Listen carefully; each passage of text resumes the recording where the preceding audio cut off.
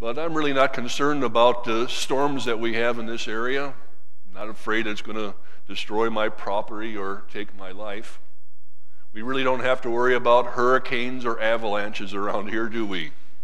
And even though every once in a long while we may feel the results of an earthquake tremor, it's not going to change our lives, right?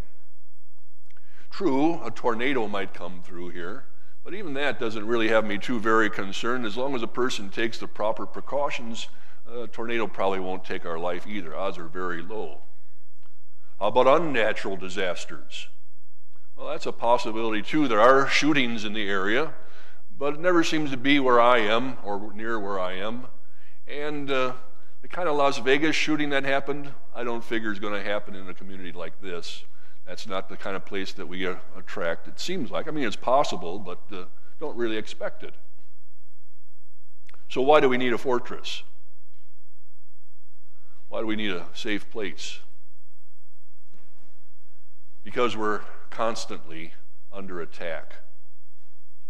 Satan is coming after us, and all the devils are constantly trying to bring us down, something with which Martin Luther was very well aware. This is what he writes in the hymn we just sang. Though devils all the world should fill, all eager to devour us. He was so very well aware of the devils being around us. And he goes on to say, the old evil foe now means deadly woe. The old evil foe, of course, is Satan. And to put it in modern English, now means deadly woe. He's out to get us. He wants to destroy us. The devil wants to kill us. And so we need to have protection. We need to have protection from the devils who are coming after us. But you know, there are some people who don't really believe there is such a thing as a devil. Oh, it's just a figment of people's imagination, they'll say. No such thing as devils. And boy, that's just what the devil would love you to think. Because if you think there is no devil, you're wide open to his attacks. Listen again to what Luther has to say. Speaking of the devil, he says, deep guile and great might are his dread arms in fight. Deep guile. He is deceitfully cunning, the devil is. Oh, he loves to deceive. And one of his favorite deceptions, it seems to me, is to make us think that he doesn't even exist so that he can attack freely. No, we need protection.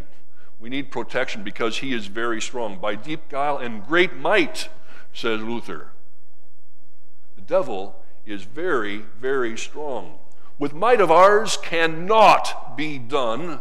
Soon were our loss effective. You try to fight Satan or the devil by yourself, and you'll be defeated very, very quickly. He has much more power than we have. On earth is not his equal. None of us can stand up to him alone. On earth is not his equal. But there is one who's way beyond his equal, who fights on our behalf.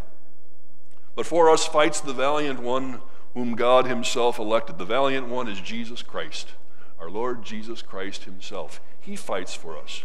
God's the one who put him into place to be ours. He is Jesus Christ. Jesus Christ it is, of Sabaoth Lord, Luther writes. Sabaoth. I think a lot of times when people sing this hymn, they get confused with the word Sabbath. Sabbath is not the word here. This is a different Hebrew word. Sabaoth is a plural word meaning armies. He's literally a Yahweh of armies. He's quoting from 46 again, from Psalm 46, both verse 7 and verse 11, where it says, the Lord Almighty. And literally it's Yahweh Sabaoth, God of armies. That's the kind of protection we have.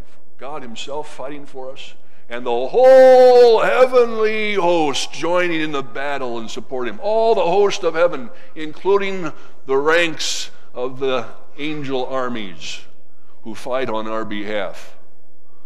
Those angels who kicked Satan out of heaven in the first place when he rebelled, and who are able constantly to keep after him. But it's Jesus who defeats him, and Jesus defeats him all alone. All by himself he defeats Satan.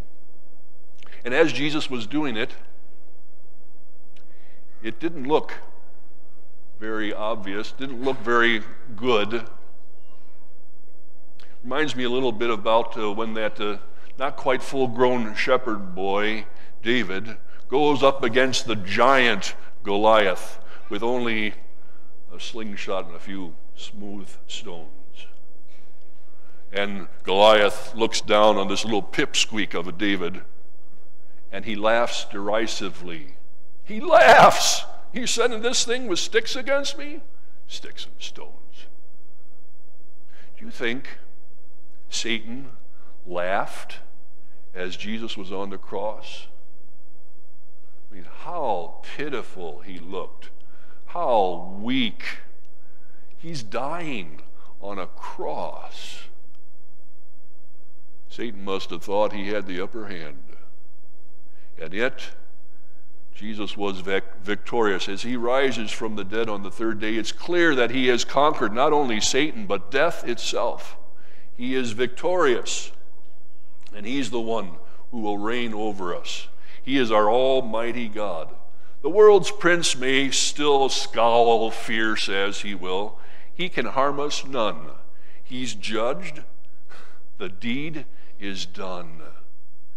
The deed is done, all right. Jesus has accomplished it. He has died for us to take away our sins. He's risen from the dead victorious, giving life to all who believe in him. The deed is done.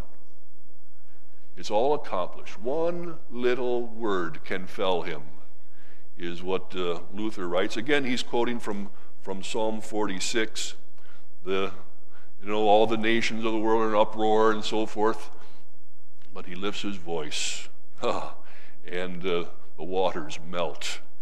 Yeah, God is our refuge. He's our strength, an ever-present help in trouble. He's always right with us. And because of all this, we don't need to fear a thing, do we? As Psalm 46 says, therefore we will not fear, though the earth give way and the mountains fall into the heart of sea, though its waters roar and foam and the mountains quake with their surging. This is a picture of what's going to happen at the end of the world, isn't it?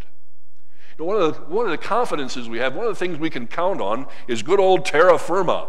You know, the firm ground that we can always count on being there. What happens when the whole earth is being shaken? When the waters are roaring and foaming, the mountains are falling in the sea, and with all the waters roaring and foaming, the mountains quake even. It would seem to be a very terrifying sight. But according to what God tells us in Psalm 46, even when that happens, we will not fear. Because with all those waters surging and everything, then comes the very next verse. Notice what peace and calm there is in this. For all that quaking and surging, now there is a river whose streams make glad the city of God, the holy place where the Most High dwells. God is within her. She will not fall. God will help her at break of day. Beautiful, isn't it? Such peace there. Here where the waters are roaring and foaming, there the waters are peaceful. Streams make glad the city of God. This is the picture our Lord has painted for us to enjoy, for us to be at calm and peace, to know He is with us. Oh, yes, nations are in uproar, kingdoms fall. He lifts His voice, the earth melts. Remember Jesus and His disciples when they're in the boat and Jesus in the back of the boat sleeping? And the big storm comes up, the powerful storm, powerful winds and waves, and the disciples couldn't make any advance against it. They're afraid. These who are experienced navigators are afraid they're going to drown. And so they wake up Jesus, and you just imagine, he rubs his eyes and he looks at the storm and says, "Be still." And just like that, that powerful storm is silenced. That powerful storm is neutered. There's nothing, it has no more power because Jesus just spoke the word. That's what Psalm 46 is talking about. He lifts his voice, the earth melts. All that raging and foaming, and he just lifts his voice, and the earth melts. He is so in control. His word is so powerful. God himself is so almighty that none of things, not even all of nature, can stand up against him. Be still. quiet, be at peace, and know that I am God. I will be exalted among the nations, he says. You see, Jesus is the one who wants us to go forward and makes our marching orders very clear. From Psalm 46, verse 1, God is our refuge, and he is our strength. He's our refuge, our fortress, our safe place to protect us, to keep us safe. But he's also our strength. As Jesus gives us the marching orders that we are to go forward, and wherever we're going and whenever we meet into people, show his love, tell them the good news about what he's done, so that by his powerful word, more and more may be brought to faith. He not only protects us, but he gives us that strength because he wants everybody to be saved. He says, I will be exalted among the nations. I will be exalted in the whole earth. And the way that happens is as we bring his word to people so that they may know him and live in him. So, we have nothing to fear. The Lord Almighty is with us. The God of Jacob is our fortress. Amen.